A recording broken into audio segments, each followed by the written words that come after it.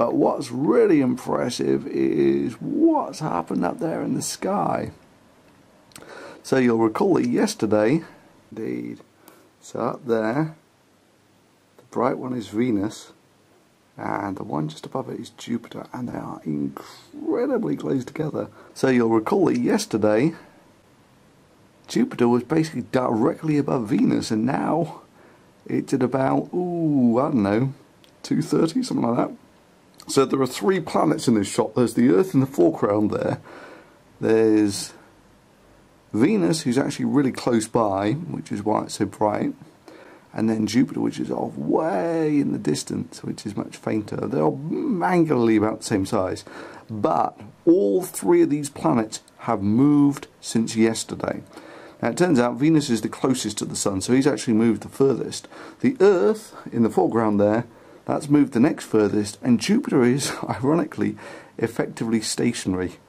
But we're sat on the Earth, so we see all the motion relative to our position. We don't perceive that we've really moved. We have, but we don't perceive it. So most of Jupiter's movement there is really due to the Earth going around the Sun. So Jupiter over the next, if you were to look at exactly this time after sunset, in about a month's time, Jupiter will actually sink into the sunset and go behind the Sun.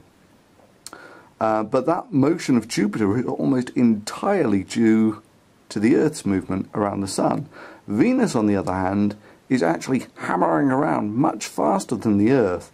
And so Venus is going to overtake us on the inside track, which means that Venus is actually also, in about a couple of months, well, maybe not even a month's time, is also going to sink into the evening twilight.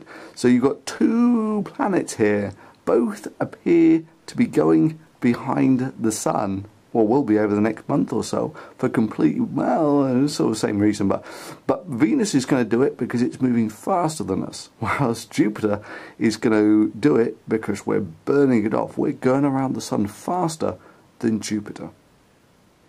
Cool, eh?